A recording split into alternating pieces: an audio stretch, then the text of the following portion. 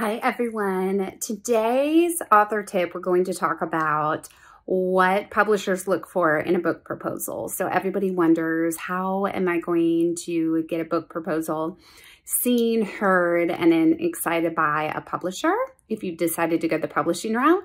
And the two key elements that all publishers look for are if your content and idea has the potential to really drive a large market, and if you as the author has the both reach and personality to help drive interviews. And why I say interviews is because what really helps drive book sales is press and media. And so what they look for typically is they want to look at your social, they want to look at if you have a podcast reach, your email list, all those numbers.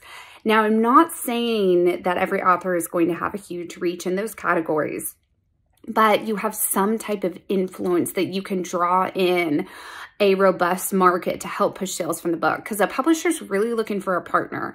So they will do all the elements once you sign and getting this book published, but they are looking at you as their co-captain to help drive the sales of this book. So the more that you can put in your book proposal about the influence, the reach, the connectivity, the community that you have, the greater your chances that the publisher's really going to see the value in your proposal. So of course, there are multiple elements that go into a book proposal, which I'll share in another author's tip. But when you're writing and you're wondering what are kind of the key drivers in their decision-making process, it is how large of a market they feel like will engage and purchase this book, and then really what you bring to the table too.